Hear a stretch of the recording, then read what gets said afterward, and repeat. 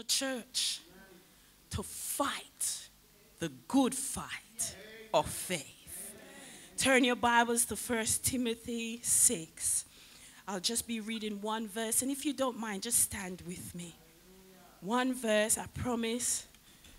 You know, I came this morning, I said to Pastor, boy, the head hurt. I feel feverish, but the devil is a liar. First Timothy 6, verse 12, it says, here begins the reading of the word of God. It says, fight. Come on, let's read it together. Fight the good fight of faith. Lay hold on eternal life, to which you were also called, and have confessed the good confession in the presence of many witnesses. Praise God. Father, we thank you for your word today. Give us the ear to hear, the mind to understand, and the heart to receive. Anoint us today, God. Destroy yokes today, God. Lift every burdens today, God. As your healing process has already begun, we receive it today, God, in the name of Jesus. You may be seated. Praise God. Praise God. The Phillips version, that's the New Testament Modern English, says, fight the worthwhile battle of the faith. Keep your grip on that life eternal to which you have been called, and to which you boldly profess your loyalty before many witnesses. How many of you can remember when you got baptized? And there were a crowd of witnesses that stood to witness your baptism. And you made that vow. You remember that vow? Witness now ye men and angels. Before God I stand. To him I make a vow, a solemn vow I dare not make or break. Thy vows are upon me, O God, until death. How many of us can remember that? Until death. Today I want to encourage you to live the life that we've confessed to live. Paul spoke of spiritual warfare to every Christian who desires to live holy, who desires to live a life of righteousness, a life of holiness. A true Christian is called to be a soldier. And we must behave as such. From the day of his or her conversion to the day of his or her death. You say, Nadine, am I called to be a soldier? Yes, you are. 2 Timothy 2 verse 4 says, no man engaged in warfare entangles himself with the affairs of this life, that he may please him who has enlisted him as a soldier. And when you are enlisted, God does not give you a pacifier. God does not give you a nipple bottle, nor does he give you a bib. He gives you his Holy Spirit. Oh, glory be to God. When you're enlisted as a soldier, he gives you his Holy Spirit, who is above every spirit. He gives you his Holy Spirit, who has all authority and all power. Oh, glory be to God, to keep you in the battlefield. So when you and I are enlisted as a soldier, don't look for a pacifier or a bib. He gives us his Holy Spirit. And he gives us the sword, which is the word of God. Because you and I are enlisted as a soldier. And we are engaged in warfare. So I want to remind the church today that there are unseen forces right now working against the plan of God for your life. And sometimes we tend to forget this. Let me inform you that they are well thought out strategies and schemes that are working through various means, such as the entertainment world, social media. It's working through books and TV programs. It's working through games and people to thwart the will of God and knock you off course. Young people in here today, and as a matter of fact, all of us here today, the enemy wants to destroy you. He wants to wipe you out and damn your soul to hell. Even right now, he's working to implant distracting thoughts in your mind so you do not even hear the word of God. Listen, in the Garden of Eden, God gave man a command. He said, but of the tree of knowledge of good and evil, you shall not eat of it. For in the day you eat of it, you shall surely die. A command from God is a direct instruction. It's an order to be carried out to its fullest. And what Satan did, he turned God's command into a question. And he approached Eve and he said, indeed, did God say you shall not eat of every tree of the garden? A question is a matter requiring discussion. I want to tell the church today that God's commands does not require discussion. Hallelujah. Can I say that again, sister? God commands does not require a discussion. What the enemy did, he planted a thought. He suggested a thought in her mind to distract and deceive Eve. And what Eve did, she played around with the thought in her mind, her idea, and now it became her idea. The Bible did not say she went to her husband and said, oh, the serpent told me this. No, she went to him and she presented the fruit to eat. And today the enemy, the father of lies, he's doing the same thing, planting suggestions. We encounter this every day. People are asking questions. Did God say you must not smoke? Did God say you must not go to clubs? Did God say you cannot wear this, you cannot wear that? Did God say we can't have boyfriend? All these questions they are asking today. But let me remind you of God's command. Oh, glory be to God. What God says, he means. And what he means, he says. And what the Bible encourages the believer today is to walk in the Spirit. Oh, glory be to God. Come on, church, you know the Bible. Walk in the Spirit so you do not fulfill the lust of the flesh. Because the Bible says the flesh lusts against the Spirit and the Spirit against the flesh. When you go down in Galatians 5, Paul says, now the works of the flesh are evident, they are obvious.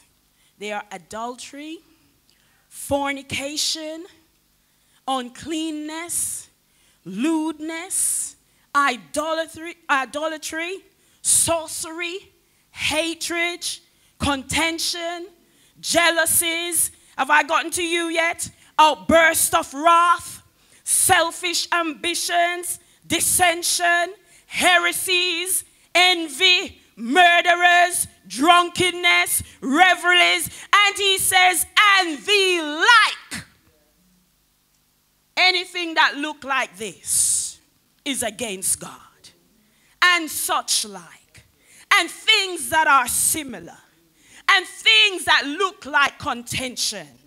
He said, which I tell you beforehand, just as I told you in time past, that those who practice such things will not inherit the kingdom of God, of heaven. Paul was saying these are the behavior of those who, or the behavior and the lifestyle that we had before we came to Jesus Christ. And Paul was saying that we shouldn't be living like this anymore. I'm getting somewhere, just bear with me. He says these are the behaviors of those who are not carriers of the Holy Spirit. No one in Christ Jesus should be exhibiting these behaviors. We shouldn't be practicing these behaviors. Oh, glory be to God. We have to take God's word as truth. He says if we practice these behaviors, we will not inherit the kingdom of heaven. And so Satan knows this. And he distracts and he plants thoughts in our minds. And you know, sometimes you meditate on them until they become your thoughts, because he knows if you hear the word and you receive the word, your faith will grow. Your faith will be lifted. Your faith will grow. The enemy doesn't want your faith to grow. He knows that the word of God will convert your soul. He knows that if you hear the word and do the word, you and I will become wise. He knows that when we hear the word of God, we will rejoice in our hearts.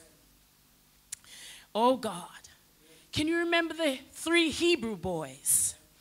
The Bible said that they said to the king, because they were about to be thrown in the fire, remember? And I believe they knew God's word. And they had his word. And they said, "Oh king, we know that our God is able." We've got to believe God. Oh, hallelujah. Help me, Jesus.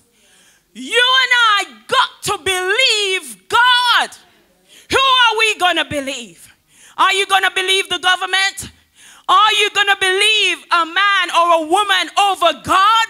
We've got to believe God. And as I stand here today, I can declare that I believe God. Oh, glory be to God. And so the Hebrew boys, they said to King Nebu, they said, "Listen, we know our God. Do you know your God? We know our God is able to deliver, and he will deliver. But King Nebu, listen, just listen. Even if God decides, how many of us can say that? Even if God decides not to." Oh God, say ouch. You've got to know where you're going. You've got to know who God is. And that's why we've got to fight this fight of faith. They said, even if he doesn't deliver, we will still not serve you. We still not go bow. We still not go bow to you, because our God is greater. Our God is the creator of heaven, of earth, of man, of woman. Our God was before the beginning of time. So even if God decides, and his decision is right, I want to say that to someone here today. God's decision is right. Even if God decides, we still will not bow. The Bible says faith comes by hearing, and hearing the word of God. The enemy knows that when you and I obey God's word, there is a reward. He knows that God requires obedience. I heard my sister said it this morning. He requires obedience than sacrifice.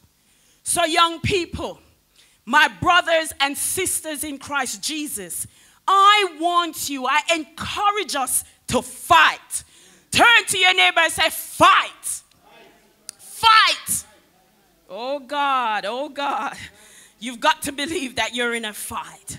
Fight the desire to allow anything, whether it's internal or external, to distract you. Fight the urge to begin. You know, sometimes you're in church and you see people scrolling through their phones, and whatever the word is going on or saying, they don't receive it because they are distracted. And sometimes we're looking out for the big things, but I can tell you the enemy uses the small things. It's the small foxes that destroys the vine. So you've got to fight. We're looking out for the big things. And he said, oh, you didn't call so-and-so. Check. And that word just goes over your head. You didn't receive it. A word that can save your soul. A word that can turn situation around. Fight the urge to begin to scroll through your phone. Leave it at home. If you know you're going to come in and scroll.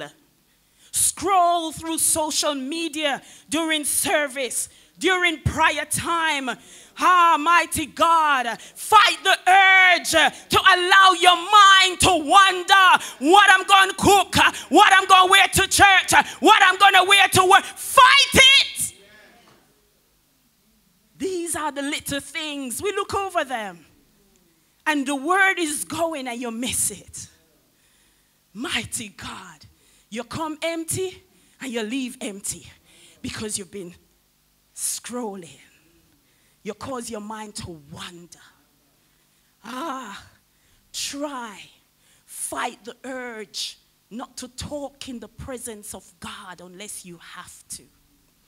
Oh God, I noticed that the enemy uses these little tricks and schemes to get us off track. And when church finished, you say, how was the message? It was good, but that's all you got. It was good. What was the word? It's the word that's going to save your soul. It's the word that's going to quench your thirst. It's the word that's going to keep you from now till eternity. And enemy knows that. It's the word. Oh, Shekera Maisa. And so the enemy wants you and I to become captivated by the things of the world so that we lose our appetite for the things of God. Jesus warned Peter or his disciples in Luke 22. You remember that story when Jesus said to Simon, he said, Simon, Simon, Satan indeed has asked for you, that he may sift you as wheat. In other words, he wants to separate you from me. That's what they do with wheat. They separate the wheat from the chaff. And Jesus said to Simon, he wants to separate you from me. Oh, hallelujah. Hallelujah. But Jesus, you know what Jesus said? He said, but Simon, I have prayed for you. Now, he didn't stop there. He said, I have prayed that your faith fail not. I said, God, should we start praying that our brothers and sisters' faith, while they are going through the hardship, while they are going through their circumstances, yes, we want God to deliver, but we must pray that their faith fail not. When you don't have no faith, you're done. Mighty God, I want to encourage the church today to pray for your brothers and sisters. If that's the only prayer you know this week, I pray that her faith fail not. I pray that his faith fail not. I pray that Pastor Eugene's faith fail not. Jesus said, I have prayed. Don't wait till they're in the situation. Pray before. Because as a soldier, we will be in battle. Something is coming up. Don't wait till it comes, then we start praying. Pray before. Jesus said, I have prayed in the past. Oh, glory. That your faith fail not. We are living in what the Bible calls an untoward generation. That's in Acts 2, verse 40. All around us, there's wickedness and perversion. We live in a generation where right is called wrong. Wrong is being right. We as a people of God, we need to educate ourselves. Educate ourselves so that we can help our children, the next generation that is coming up. The world talks about sex trafficking as if it's nothing. Gender fluidity, non-binary, the occult, witchcraft, they're no longer hiding. And every day we've got to fight this good fight of faith. So we've got to educate ourselves so that we can pass knowledge onto our children. So that they can know what God says in his word. Because the world has become perverse and wicked, we must make our young people aware of the schemes and strategies of the enemy.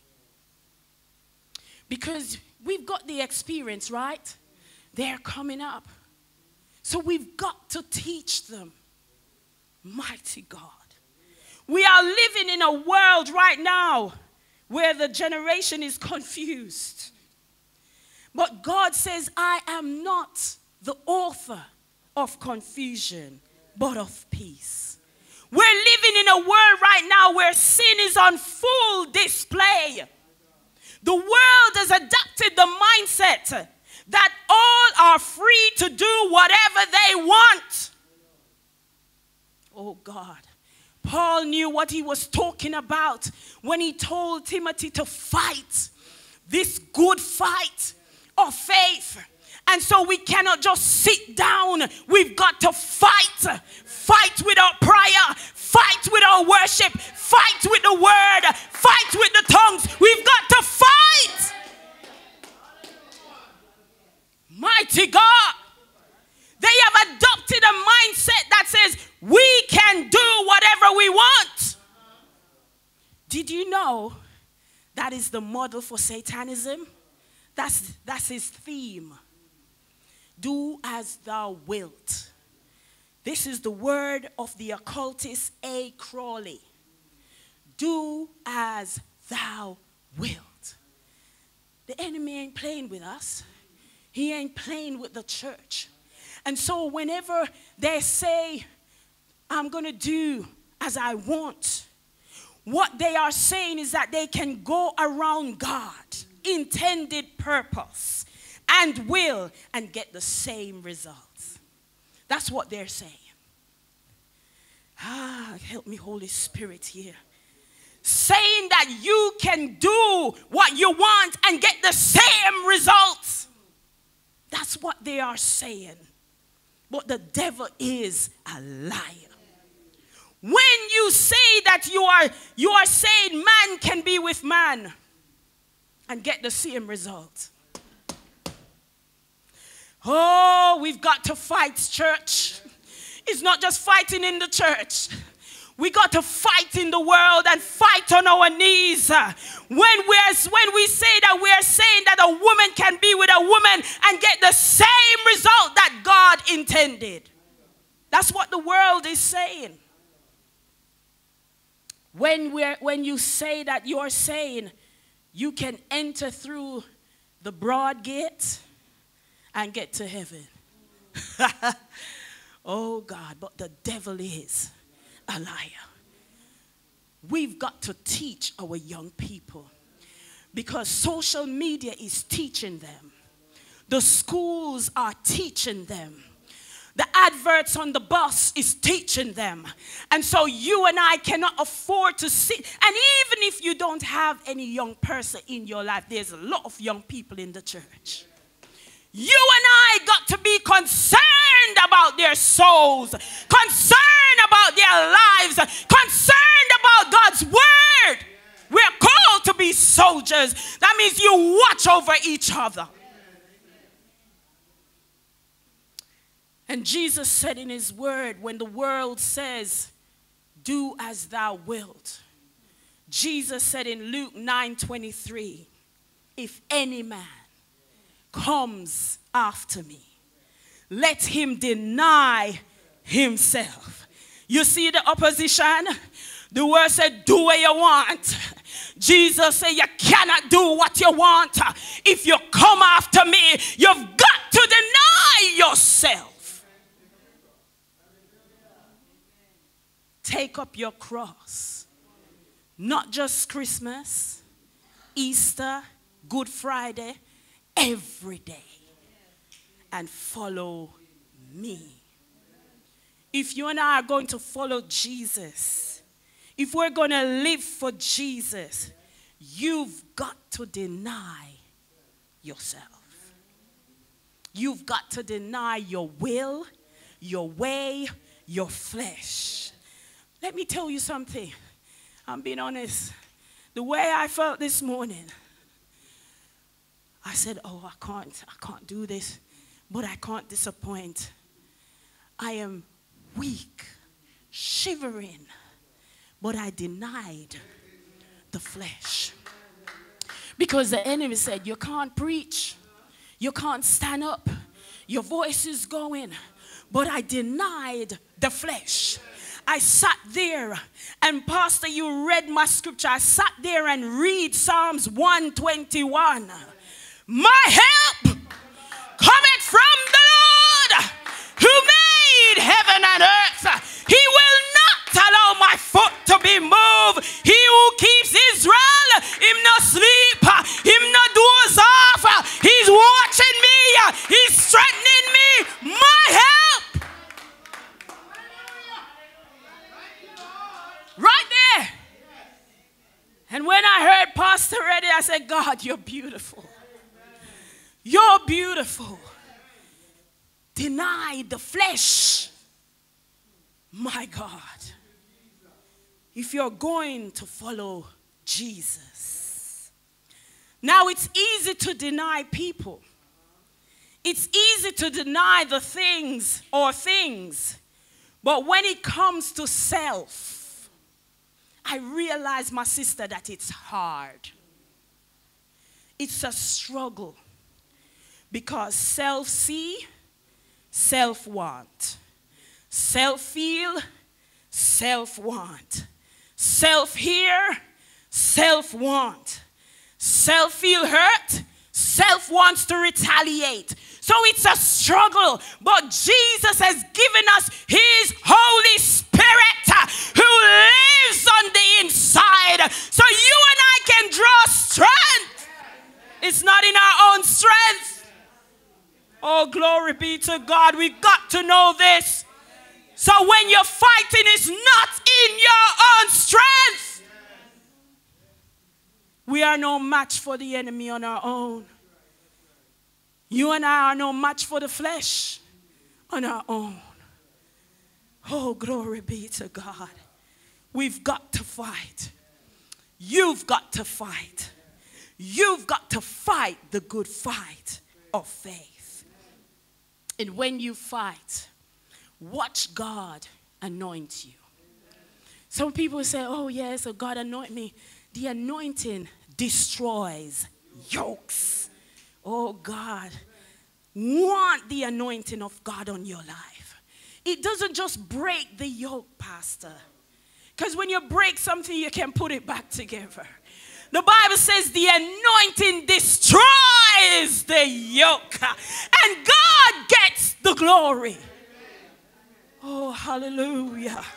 Watch God anoint you when you fight. Do you know about the life of Paul? Oh, he fought.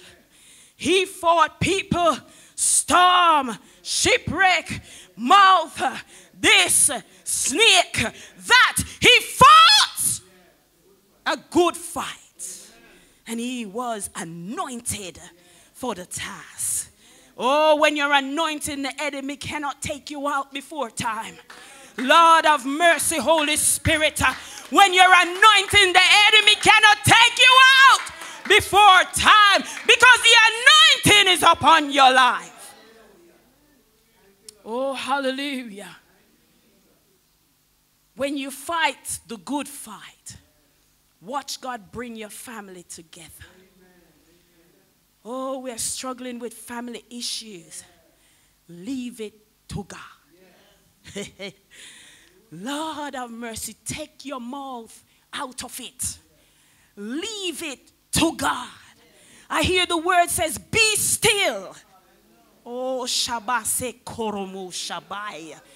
Be still and know that I am God. You don't need to fight this battle. Just be still and watch God bring that wayward child or husband or wife or mother or father. Just you live for God and fight. You be that role model in your house, in your workplace, and watch God tear down the enemy. Oh God, I know what I'm talking about. I've got my testimonies. Your flesh cannot be trusted. Your flesh will let you down. So the enemy has an agenda to normalize things that are detrimental to the child of God. You realize that things are being normalized now? Normalizes sexualization of young people. The enemy puts it on clothing lines, put it in books, in cartoon. Witchcraft has been normalized. They say it's good witch and bad witch, vampire witch and vampire bat, and all these things has been normalized. Open our eyes. The world normalizes these things. We've got to be aware of it. It's not a dream. If I'd asked my grandmother if she would live, if she would believe that these things would go on today, she would say no. Jesus will come already. But it's going on now, right before our very eyes. As a church, we are on, or there is a universal, unified attack against the church, and the church fighting amongst themselves. The enemy is unified, and we are fighting. A house divided cannot stand. And if we're fighting, we all have to go the same way. You fight against the current that's coming this way. We should all be going this way. A divided house cannot stand. Regardless of how you feel, regardless of what the enemy says or what you think or what you understand, Paul says, fight the good fight of faith.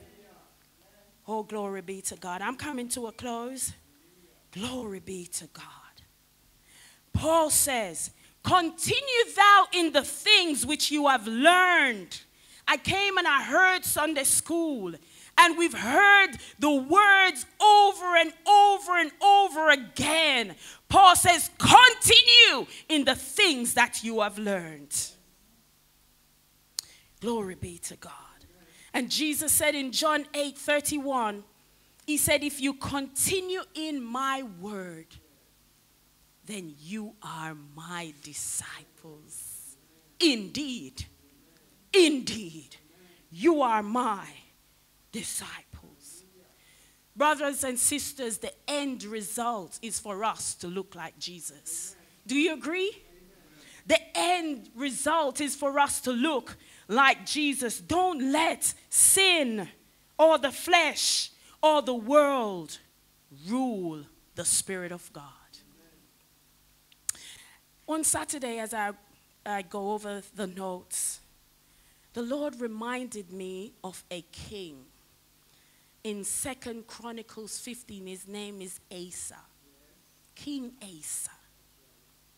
And in 2 Chronicles 15, I just want to say to someone today, as God brought it to me and I began to do my research, you are fighting this fight. You are fighting the good fight of faith. But the things that are coming against you, the situations that you are faced with, has left you feeling discouraged. A broken relationship, a challenging job, or no job. An unattainable goal, external threats, internal conflicts, health challenges, resistance from your own family. Oh God. I know some of us, we start saying Jesus, we get so, the family turn their back. They don't want to talk to you. They want to have nothing to do with you. They said every time you open your mouth is Jesus. Lord have mercy. But the Bible tells me that he's the bread, he's the truth, he's the way, he's the life. So every time I open my mouth is Jesus. Oh, glory be to God. Resistance from your own family. And if you know King Asa, he felt these things. Personal doubts, limited resources. But in 2 Chronicles 15, God sent a word. He said, hear me, Asa. You can read it when you go home. And all Judah and Benjamin, the Lord is with you. So King Asa, he had a daunting task of eradicating idol worship in his time. He had to pull down all the idol worship and the Baals. He had to set things in order. And in your family and in your community and around you, you've got to set things in order. And it's going to be hard, but a good soldier will fight. And I come to encourage you today because you're fighting. The Lord says, I am with you. Oh, when I read that on Saturday, tears flow from my face. He says, I am with you. But then God went on to say, I will be with you while you are with me. He said, if you seek me, you will find me. Stop looking at the bottle. Stop looking to man and woman. They can't help. Look to God. Oh, glory be to God. People say they don't believe in Jesus. But here God is telling Asa, the task that is before you is hard. But I am with you. And if God be for you, who can? Oh, glory be to God. Who can be against you? Let them talk and keep them talking. You just do for God. And he said, but Asa, if you forsake me, I will forsake you. Today, God is saying in 2 Chronicles 15 verse 7, be strong. Be strong. You are fighting? Be strong. You haven't started the fight yet? Start it now and be strong. God says, be strong and let your hands not become weak. Don't give up on your testimony. Don't give up on the word of God. Don't give up on the word for God. God says, listen, if you don't give up, my brothers and sisters, I'm not there yet, but I've been through enough to know that Jesus is enough for me. He said, if you don't give up, you shall receive your reward. It's not time now to throw in the towel. You've got to fight. It's a battle. And I'm sure you've heard this already. You're not on the playground.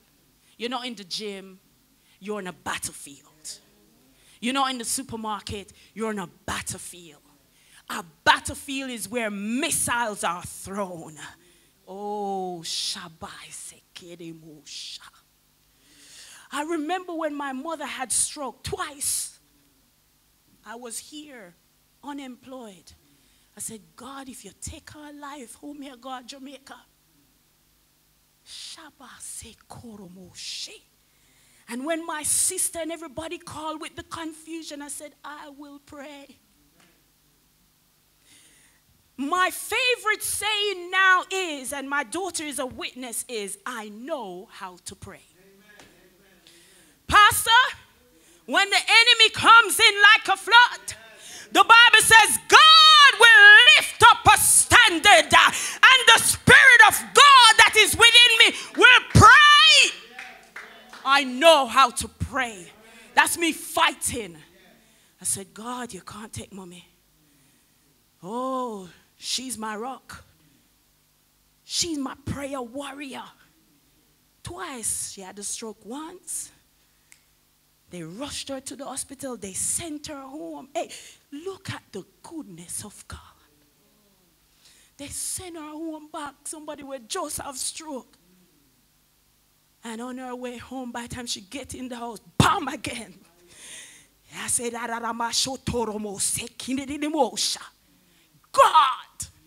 you got to come through for me. I can tell you that my mom is walking. She's talking. She's skipping. She's still working for God. And she said, I pray for you every day. Every day without fail. Who could it be? I believe God. And so I'm going to fight. Stand with me. Thank you for joining us, and thank you for listening to this timely and powerful message. You have heard the word, and now we would like to extend this opportunity to you to accept Jesus Christ as your Lord and Savior. If you wish to do this, please just say this short prayer after me. Say, Lord Jesus, I acknowledge that I am a sinner, and I thank you for dying on the cross for my sins. Please forgive me of all of my sins and cleanse me from all my unrighteousness. Save me and fill me with your Holy Spirit. I thank you for answering my prayer, and I thank you for saving me. Amen. And if you have said that prayer, congratulations and welcome into the family of Christ. If you would like to contact us or even visit us, the information that you need will be on your screen in a few seconds. Until next time, goodbye. God richly bless you.